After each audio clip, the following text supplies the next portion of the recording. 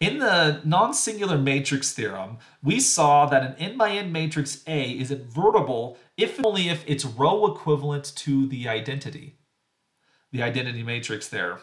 Now, it turns out that the process of row reducing A into I can produce the inverse matrix A inverse. And this is going to come about from using elementary row, so we get elementary row operations to convert A into I, but we can also turn these elementary row operations into matrix multiplication using elementary matrices that we introduced in the previous video. So let me explain that. So let's suppose we have an invertible matrix A. So let A be an invertible matrix. We don't need to say A twice there. Let A be an invertible matrix. Then any sequence of elementary row operations that reduces A to the identity will also transform the identity into A inverse. So how are we going to do this? So we know by the non-singular matrix theorem, like I just mentioned, that if A is non-singular, it'll be equivalent, row equivalent to the identity matrix. So there's some sequence of row operations that get you there. So it's kind of like, okay, we have A, which we're going to call it A0 for a second. We perform a row operation, we get A1. We perform a row operation, we get A2. And we do this, we'll say we'll do this P times until we get AP, which that's the same thing as the identity matrix. So we have some sequence of row operations that does that. Now, associated to each of these row operations is an elementary matrix. We're going to call it EI, for example. And so what this tells us is the following, that, well, A0, that's just an A, right? A1, this can be factored as E1 times A. A2, this can be factored as E2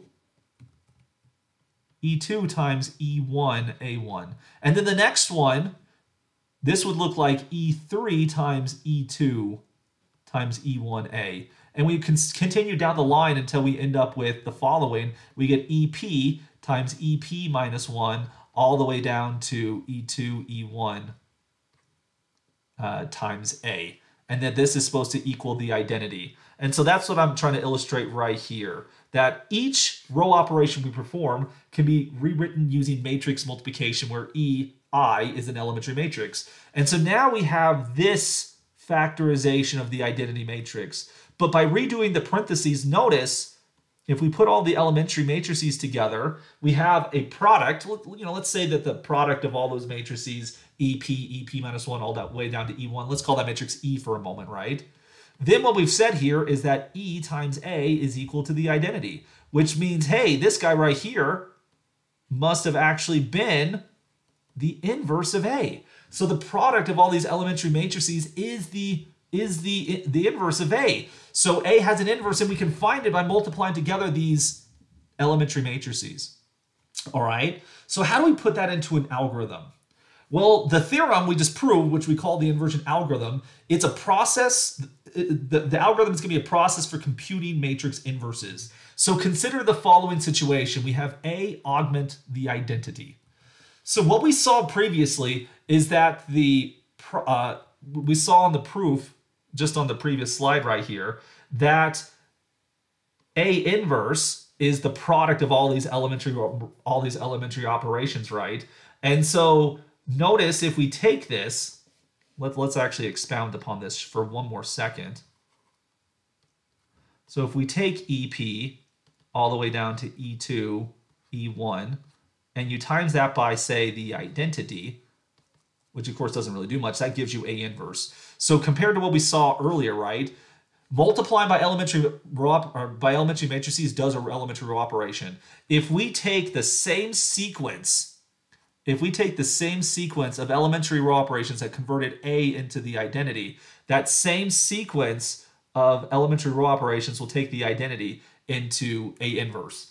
And so if we take the augmented matrix A augment the identity, then when we row reduce A into the identity, this will row reduce the identity into A inverse. And so when in doubt, row reduce. That seems to be the solution to every linear algebra problem.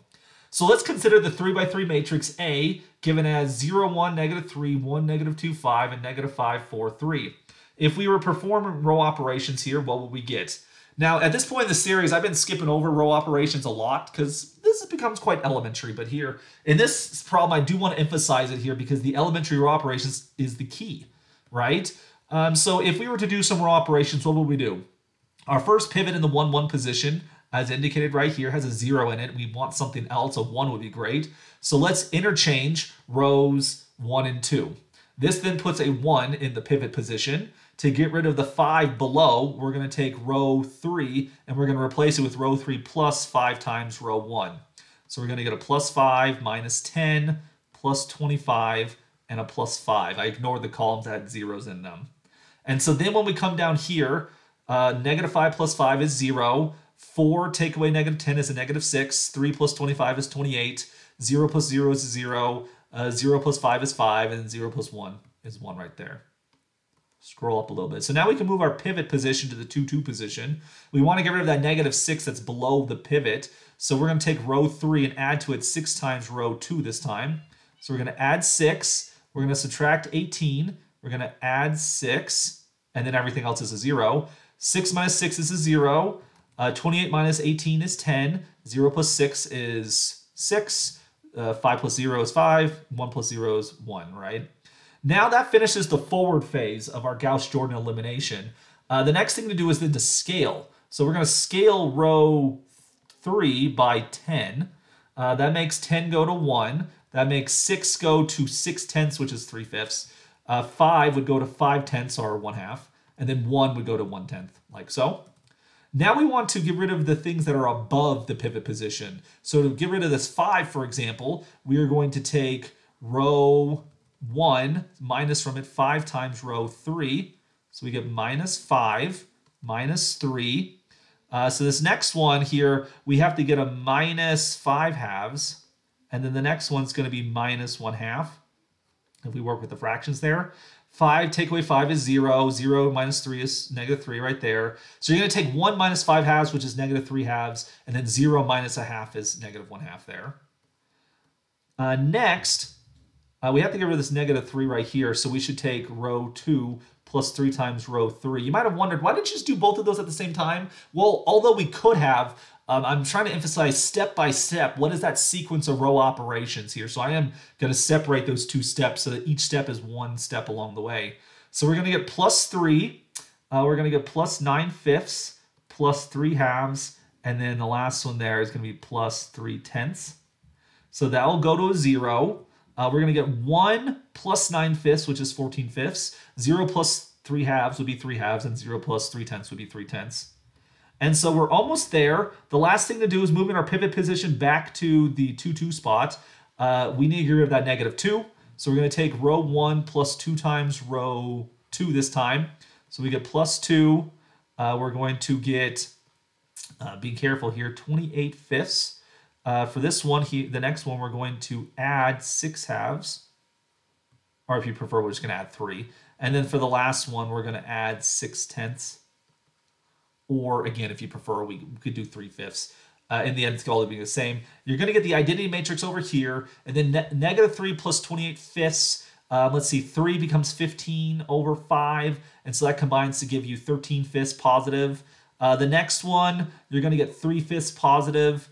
And then for the last one, you're going to get negative 5/5 plus negative 5/10 plus 6/10, which is 1/10.